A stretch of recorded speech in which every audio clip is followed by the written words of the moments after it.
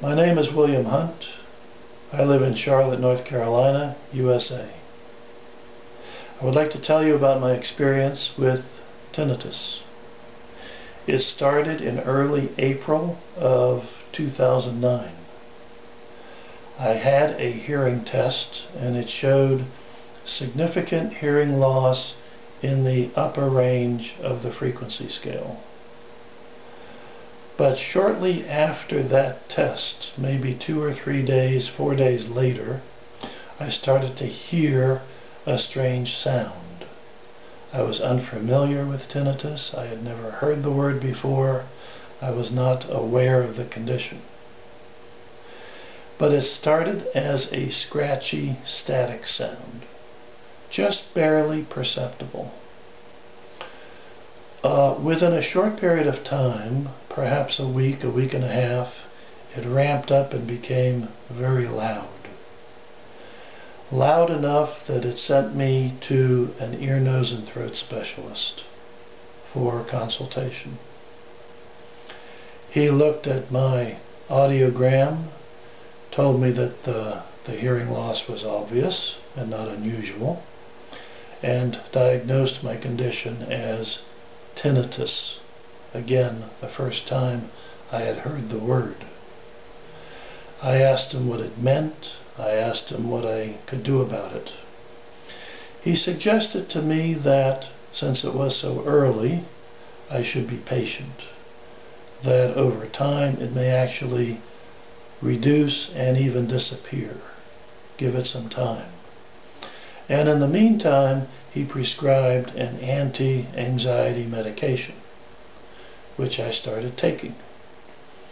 It took effect within a day or two and helped to reduce the volume of the tinnitus to the point where I could live with it and still carry on a somewhat normal life during the day.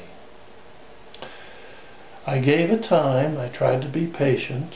A month or two went by, and the biggest problem I had was at night. I was able to go to sleep at night, but it would wake me up. After 2 or 3 hours, I would wake up out of a sound sleep. For some reason, the tinnitus would ramp up, and I could not go back to sleep. So it was extremely disturbing not to be able to sleep at night.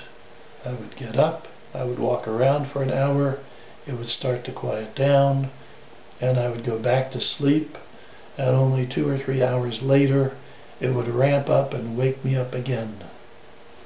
It was intolerable.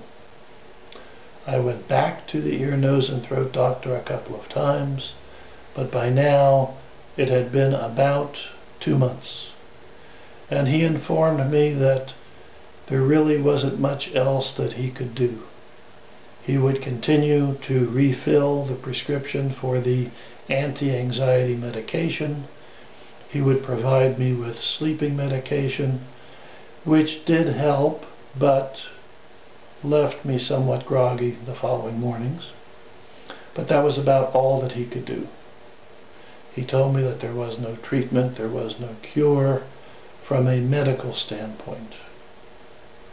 I was very disheartened and anxious and confused and depressed. I started to research this condition on the internet. I joined a local support group. I spoke to several other people who had suffered from this for years, and I did not feel any encouragement. I was at a loss for what to do. On my internet work, I came across by chance a video testimonial somewhat similar to this one, where an individual had met with Dr. Shemesh in Israel several years before the video, and that he had been treated by a medical doctor as if it were a medical condition.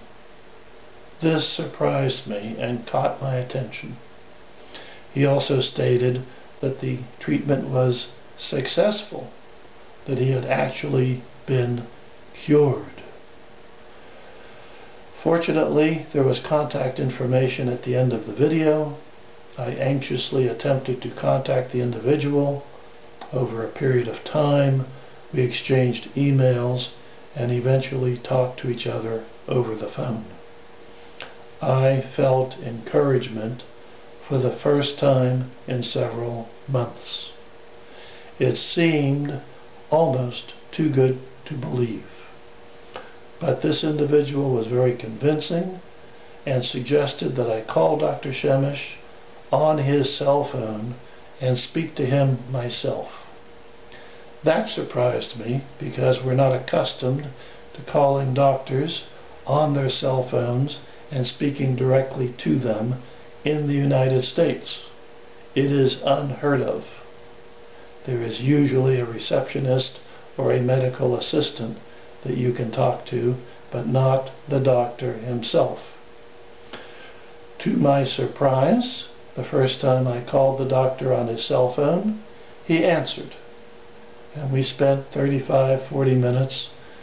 He was very patient with me, asked questions about my condition, how long I had had it, and so forth.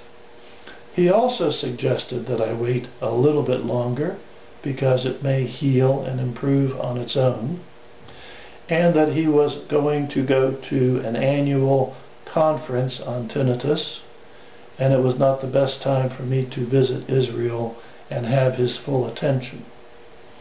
So I waited a bit longer. It did not improve. Recontacted the doctor and got on his schedule. I arrived the very last day of July 2009 to begin consultation on August 2nd, 2009 in Tel Aviv, Israel. I had never been to Israel before. Everything was new to me. The first thing I would note is that the initial consultation was quite extensive. It lasted several hours and went late into the night.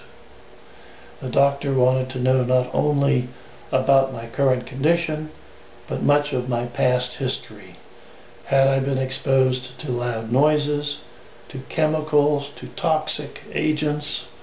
What were my relationships with other family members?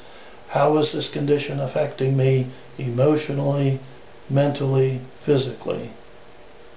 It was so late that he agreed to take me back to my apartment. So I was impressed with the patience and diligence of the initial consultation.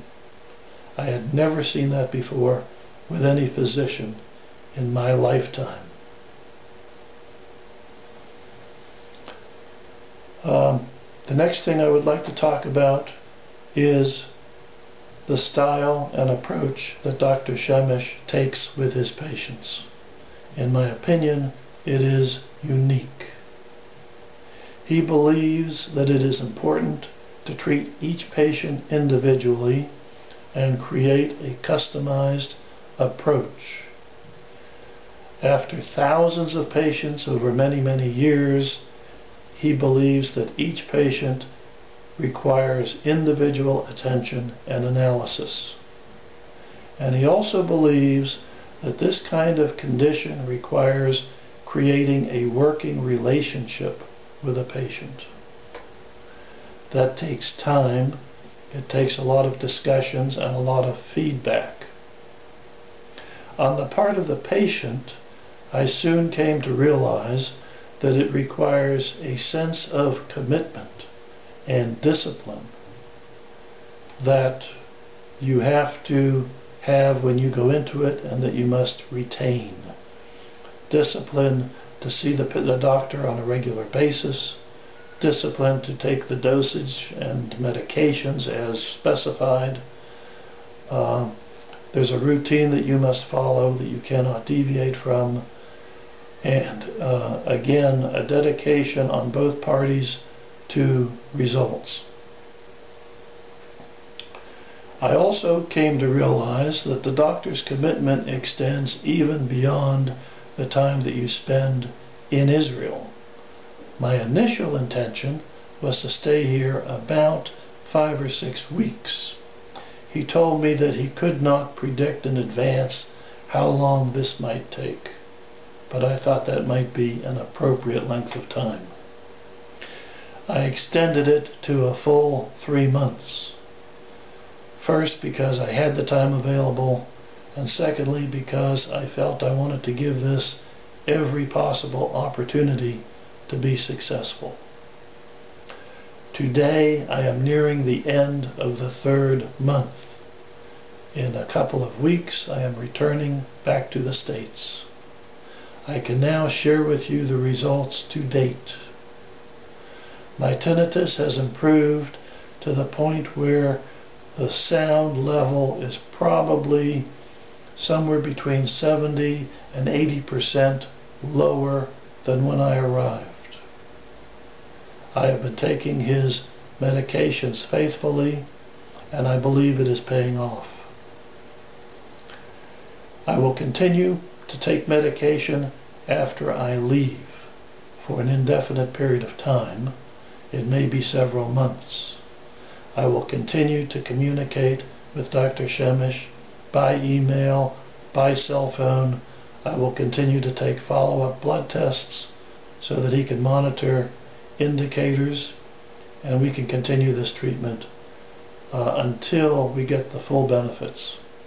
It's entirely possible that I may eliminate this entirely. We don't know yet, but that is our objective. The final thing I would like to say is that this experience has been dramatic, traumatic, and meaningful. I am 64 years of age. I have never had any physical, mental problems before. I have always been in good condition. And this has affected my attitude toward life and toward helping other people. It is my intention to establish a foundation or some sort of non-profit organization that would have 2 objectives. One objective is to educate and inform people about the dangers of exposure to noise and the dangers of hearing loss, which I have come to realize is virtually an epidemic in an industrialized state like the United States. We live in a world of extreme noise, whether it's from where we work, from music and concerts, iPods, shotguns and firearms. We are surrounded by extreme noise, and we are not aware of its impact. I believe exposure to noise caused my hearing loss. I believe my hearing loss set the stage for my tinnitus. If I can help anyone to prevent that, I am ready to spend whatever time is left in my life doing that. My second objective is to enable people to receive treatment. Medical treatment for a medical condition. And that means helping them come to Israel to see Dr. Shemish and receive the benefits of his care. I know I've covered a lot of material here. You may have a lot of questions. I'm going to leave my email address with you on this video. Please do not hesitate to contact me. I am more than happy to make myself available to each and every person who does so. Thank you very much.